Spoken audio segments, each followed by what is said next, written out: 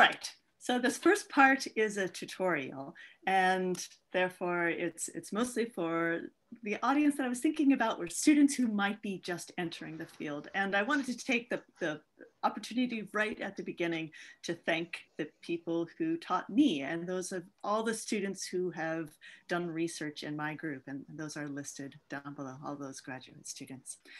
So let's jump in, and I want to really briefly tell you about 4 different concepts.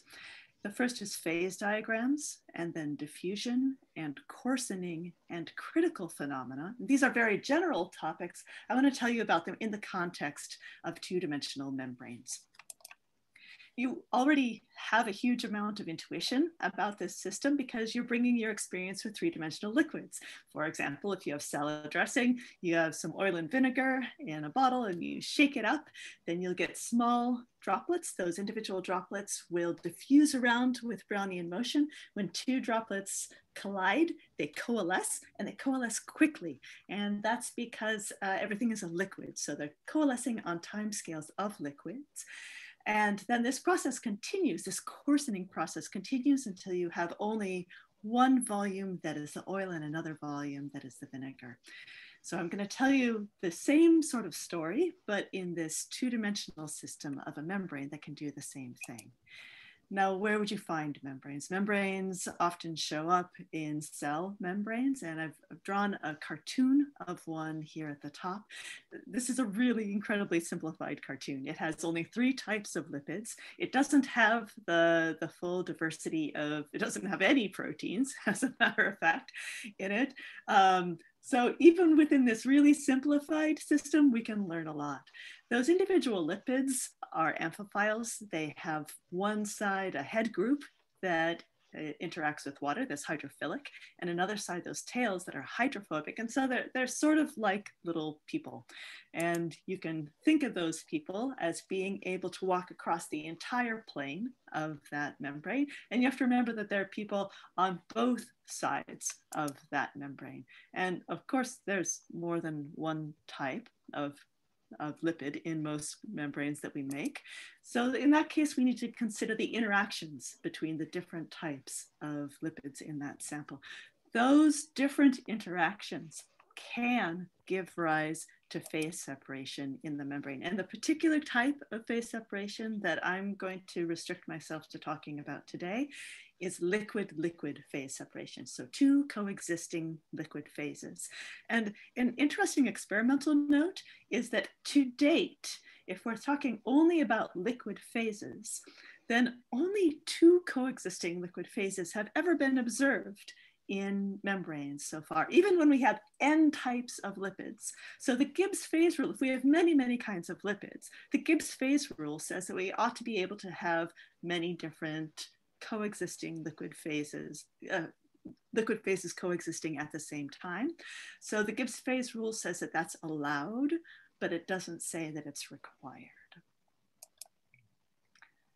All right, so let's consider this transition from a case of one uniform liquid phase to 2 coexisting liquid phases. The one uniform liquid phase exists at a high temperature.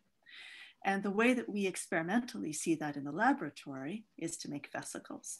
So here's a cartoon of a vesicle drawn by Aurelia Honekamp-Smith. And this vesicle it's a huge diameter, so 100 microns, single-walled shell. It has water on the inside, water on the outside, and one of those lipids is fluorescently labeled. And that fluorescently labeled lipid prefers to be in one of those phases versus the other. And that gives us contrast in the microscope. So let me show you what that really looks like in the microscope. Here's one of those vesicles. It's at a high temperature.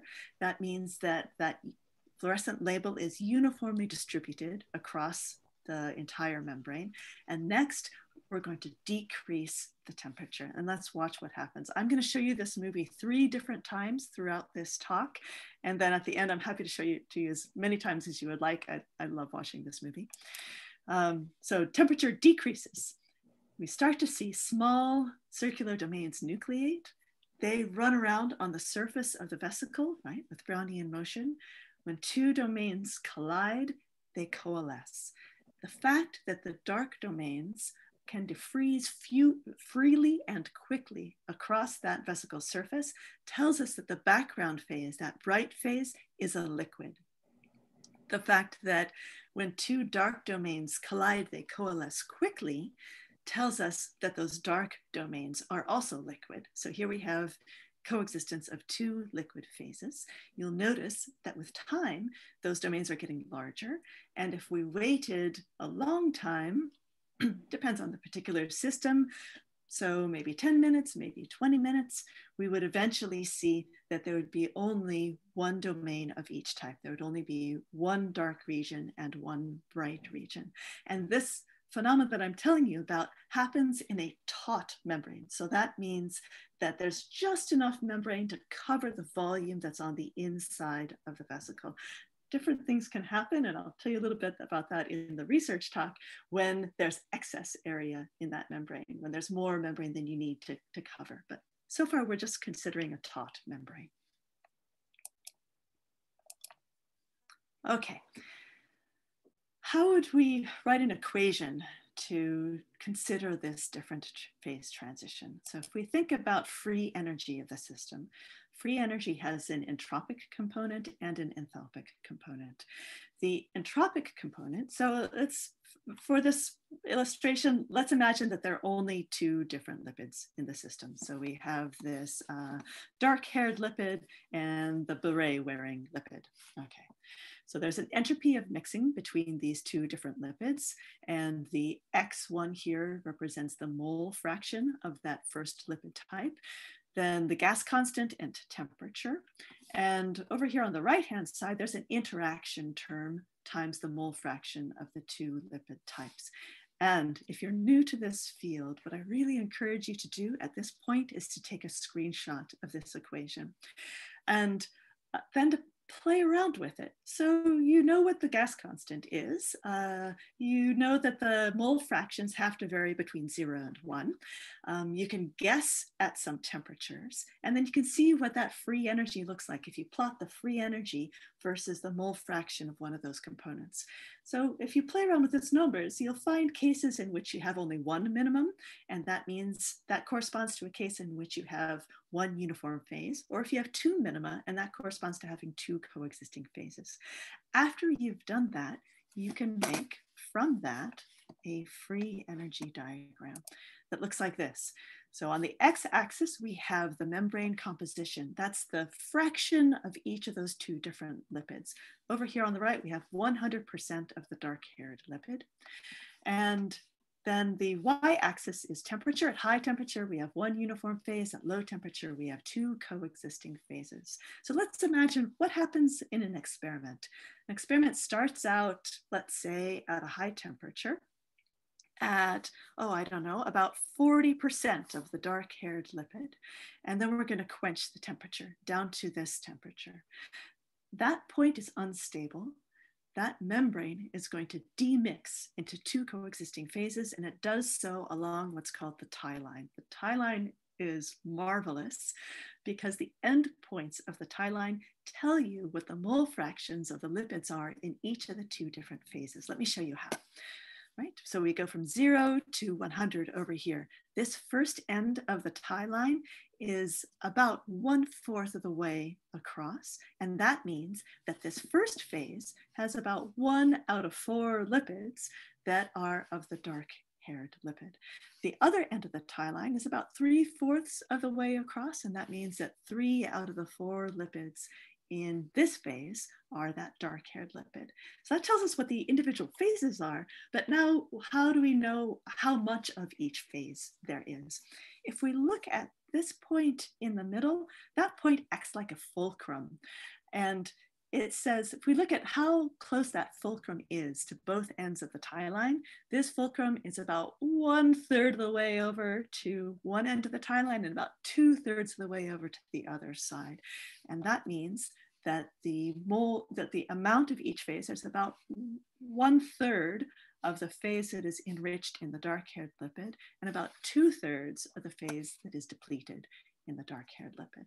Okay, that went by kind of fast, so let's do it again. Let's start at a different point. Different temperature, different overall mixture of the lipids. Let's quench though to the same temperature. Because we quenched to the same temperature, it's going to demix along the same tie line.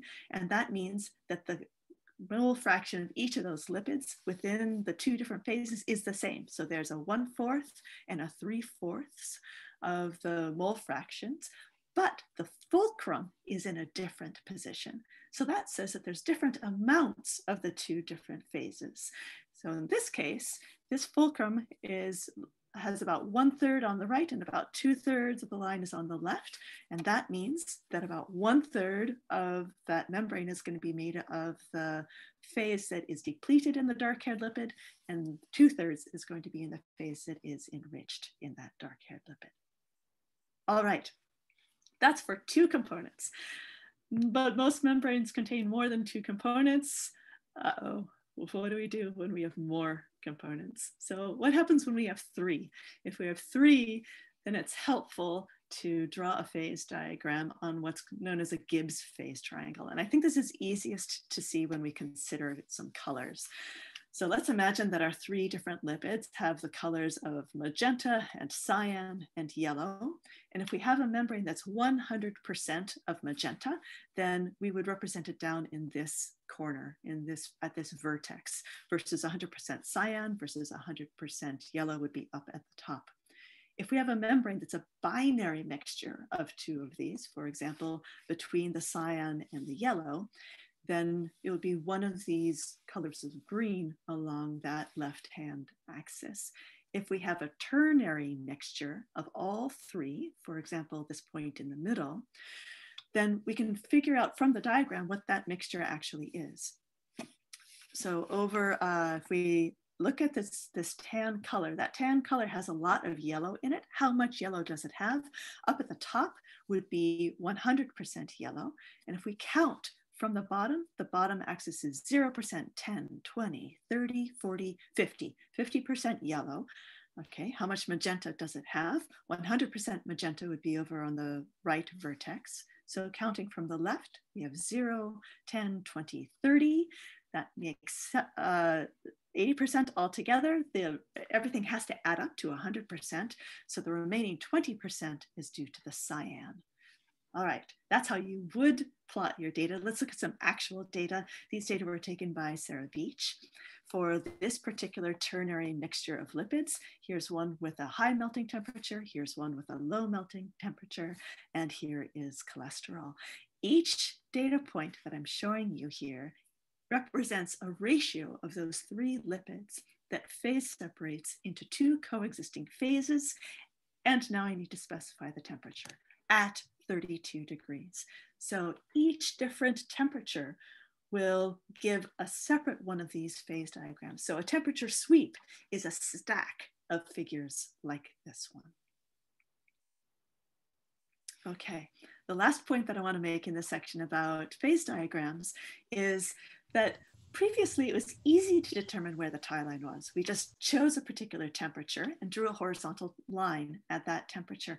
When we have a ternary phase diagram, we can't predict what that particular tie line is going to be, and so we have to measure it. Here's the particular tie line for this mixture of lipids. You'll notice that one end of the tie line is very close to this vertex. That means that that phase is highly enriched in this particular lipid, and the other end is far away, so it's depleted of the lipid that's over here in this cyan part, the diphytonyl PC. All right, let's take that next to thinking about diffusion. When we watched this movie before, something that was really visually striking is how those domains move. So we start off with a bunch of small domains, and those domains move pretty fast. And as they collide with other domains and coalesce with them, they're getting bigger, and they're moving more slowly. And the way that we think about diffusion is exactly in those parameters of thinking about how far does a domain move in a particular amount of time. So here's the equation that we tend to think of. Over here on the left, we have a mean squared displacement. So that's a square of a displacement means that it's going to come in units of length squared. And over on the far right, there's time. They are related through a diffusion coefficient, which must have the units of length squared divided by time. Now, a huge question is, what exactly do we plug in for that diffusion coefficient? That diffusion coefficient is dependent on the radius of the domain, right? The larger the radius is, the smaller the diffusion coefficient is going to be. But what is the exact equation that we should use? What expression applies? There's also an intuition that it doesn't just depend on the radius, it must depend on the medium in which that domain is diffusing. So we need to think about the two-dimensional viscosity of the membrane and also the three-dimensional viscosity of the water. These two viscosities have different units that are associated with them because they're different dimensionalities. Okay, what equations might apply? There are two limits in which this problem can be solved analytically. And of course, anything in between is also valid, but there are two limits where there are straightforward equations. The one on the left, the first limit is when you have large domains or a low membrane viscosity. And the one on the right is if you have small domains or a high membrane viscosity. And here are the two equations for them. Rather than derive them, I want to just have you able to have some take-home messages about them. The first is that you'll notice that both of them have a dependence on the three-dimensional viscosity. And why is that? That's because those lipid head groups are hydrophilic and they interact with the water, the bulk water that's outside of that vesicle. You'll also notice that the two-dimensional viscosity only shows up in that equation on the right when there's a high membrane viscosity in the system. You'll notice that both of these diffusion coefficients get smaller as the domain radius r gets larger. The one on the left goes as d is 1 over r, and the one on the right has a log term in it. The equation on the left is a little bit easier to think about because if diffusion goes as 1 over the radius, then if we plot all of our data as diffusion coefficient versus radius, log diffusion coefficient versus the log of the radius, our data should fall on a straight line with a slope of -1. So that's exactly what we did. Here are data that are for watching a lot of different vesicles over time and watching how individual domains of radius are, that's on the x-axis, how they diffuse, measuring their diffusion coefficient, which is what's on the y-axis, and both of these are a log-log scale. Up on the top, there's a dotted line which has a slope of -1, and you'll see that our data fall roughly along a slope of -1. So to first order, our diffusion coefficient looks like 1 over the radius. But this particular equation that's up on the right-hand side, the exact solution of that is the slope that's on the top. And there's an offset in our data. And that offset tells us that it isn't entirely due to that equation up on the top. So first order looks like 1 over r, but actually to get a good quantitative agreement, we need to add in that two-dimensional membrane viscosity. And a bonus of doing that, this isn't a bug, it's a feature. A bonus of that is that that gives us a single parameter fit for what that two-dimensional viscosity actually is. That leads us to talking about coarsening. Coarsening is a term that talks about when those individual domains are colliding and coalescing, what is the rate at which they're getting bigger? So the mathematical way of saying that is that if the radius increases as time to some exponent alpha, we'd like to know what that exponent alpha is. And we can get very far by making some very easy assumptions. So let me walk you through that. The drawing on the left is our before picture. We have a lot of different domains and they're separated by a distance L, a length L. And that particular length between the domains is proportional, it scales with the radius of those domains. So if all of those domains come together and coalesce into one domain, then the distance from to the next domain is going to be larger. The second easy assumption is that our domains are growing entirely by colliding and coalescing. Okay, let's see how far that gets us. Our diffusion equation says that a length squared, that mean squared displacement squared, is proportional to a diffusion coefficient, which depends on radius, times the time. Okay, we've just said that the length that needs to be over which those domains need to diffuse is proportional to the radius of those domains. So using that first assumption, we can put in radius for length, we get a radius squared. Now we have a diffusion coefficient. What should we plug in for that diffusion coefficient? Well, we just showed that the diffusion coefficient is first order the same thing as 1 over the radius.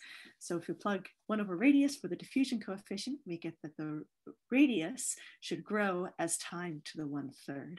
And now do the same sorts of experiments, look at many vesicles over time and measure the normalized radius, which is on the y-axis, versus the time.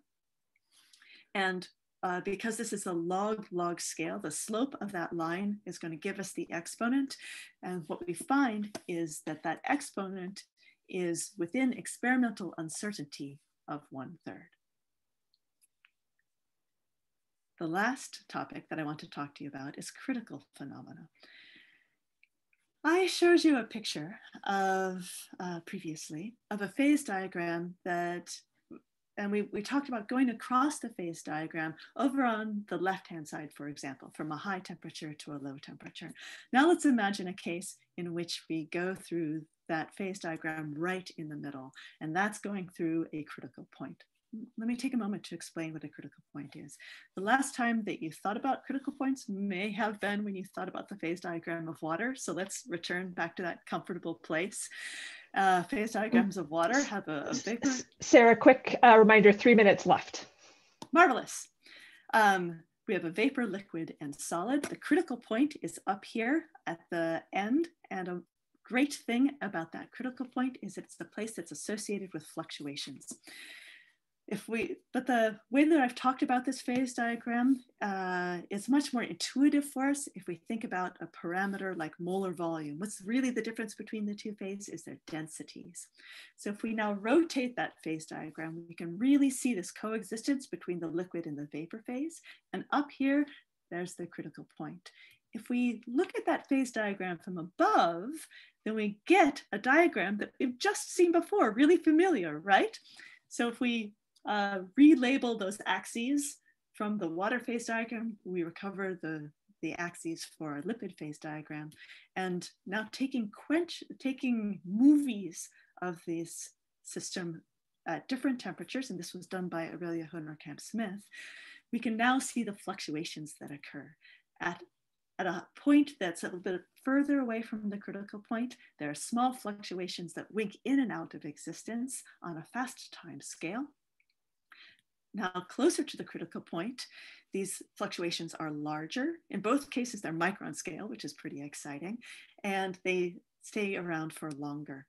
Here again, we have an opportunity to relate a distance to a time that reminds us of a diffusion coefficient.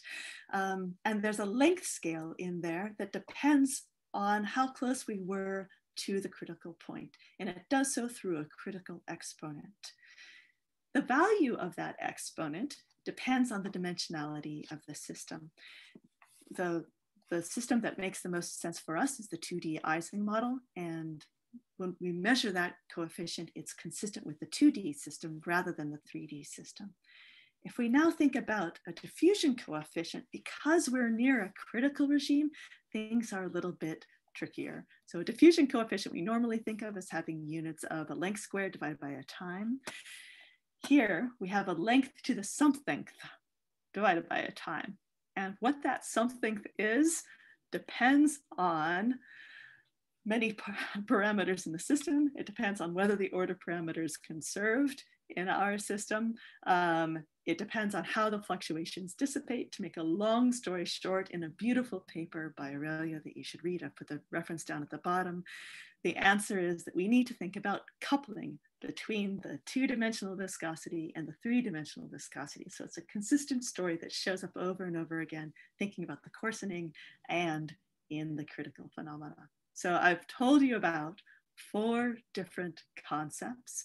And I think that upon entering the field, you might think that it's the concepts that are important, but really I'd like to make an argument that it's the people who are important. Behind all of these concepts, the way that I learned about these concepts was through the people who took the data. So here are pictures of all of the graduate students who have worked on those 4 concepts in my laboratory. And I've learned a tremendous amount from all of them. In addition, of course, I've learned a huge amount from the undergraduates in our lab, the collaborators on all of our papers, and moreover, there are people out in the community who've let us use their microscopes, who've lent us their time and their expertise. So I'd like to say, sure, come to membrane biophysics for the concepts, and you should really stay for the people. And with that, I'd be happy to take some questions. Okay, great. Thank you, Sarah. So we have a couple questions to start off with. The first one from Eric Dufresne led to some interesting discussion in the chat, but we'll hear what you have to say about it first.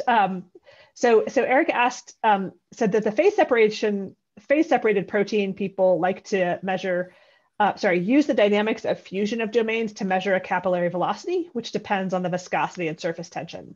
Can you use the fusion of your domains to measure the viscosity of the bilayer membrane or the edge tension? And from, yes. So there are comments in the chat from Brian Camley and Kirsty Wan and Aurelia Honerkamp-Smith that seem to say the answer to this is yes, but let's hear your comments on it also. Oh, they are the experts. So yeah, whatever they put in the chat, that's right.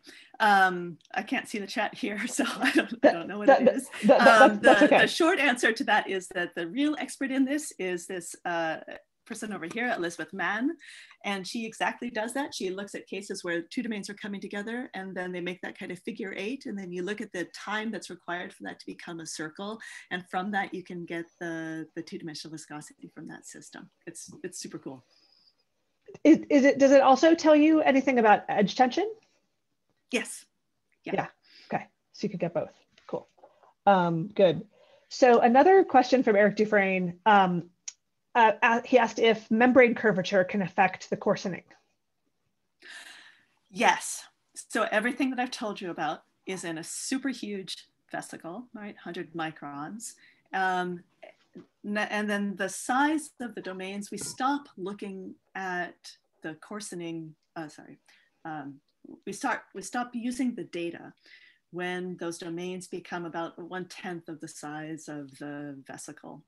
And that's because you can imagine that if you have a domain that is a large fraction of the individual vesicle, then it's going to entrain a lot of the fluid that's inside. And you can imagine a case in which a domain that's moving is making the fluid on the inside of the vesicle move, which is making a domain on the other side also move, right? So they'll be coupled in that way.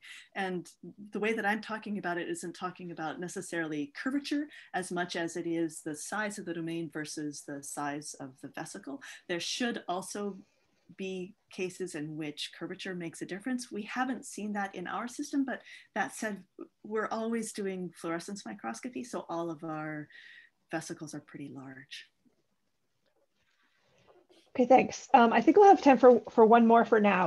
Greg Huber asked if you know in your system how broad or wide the critical region is. Yes. I want to show you data, but I don't have it in this talk. Could you email me? And then Greg, could you email me and then I'll show you where that is in the actual data, because it's much more fun to look at actual data. Okay. Greg says yes to email. Yeah. Okay, great. Now I noticed that both of these questions were from experts in the field. And what I would love to encourage trainees to ask questions too. Yes, yes, agreed. So we do have a question I'll go ahead and go to from Haura Ni, who asked if membrane undulation plays an important role in lipid phase separation. Yes. So, I mean, we need to think about where entropy comes from in the system. And those undulations are especially important when we start to think about a membrane that is close to a surface, because being close to a surface is going to dampen those undulations. And so there have been results by other labs that have shown really beautifully that if you take a vesicle that would be phase separated and you bring it down to a surface, that the liquid ordered phase, one of those phases, will preferentially be near that surface, and that will be the phase that has less undulations in this, that gives up less entropy by losing the undulations on the surface. Short answer, yes.